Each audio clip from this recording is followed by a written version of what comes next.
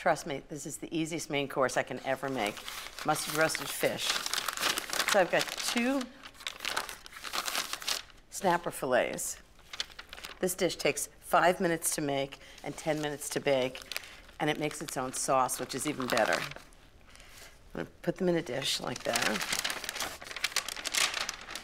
Sprinkle it with salt and pepper, lots. You can really use any kind of white, firm white fish for this.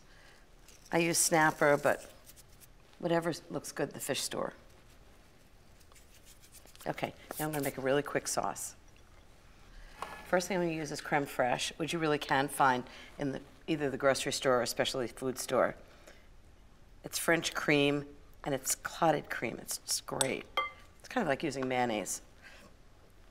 1½ tablespoons of Dijon mustard. Half a tablespoon of whole grain mustard. I actually use both mustards because the Dijon mustard has more flavor, but I love the texture and the color of the whole grain mustard. So I'm just going to put this aside, do a little bit of shallot chopping. I need about a tablespoon of shallot. This recipe actually originally came from the woman who checks your coat at the hairdresser in Paris. The French just really care about good food. And I love that she had this incredibly simple and incredibly chic fish recipe for me. So just about a tablespoon of chopped shallots. That should do it. Give it a little onion flavor. This is really like making flavored mayonnaise, except it's with creme fraiche. And about a tablespoon of drained capers. Give it a little vinegar bite. Salt and pepper. And I mean, that's it. Just stir it all together.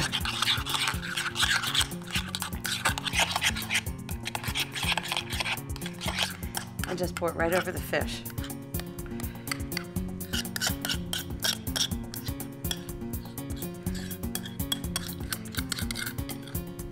Just spread it out.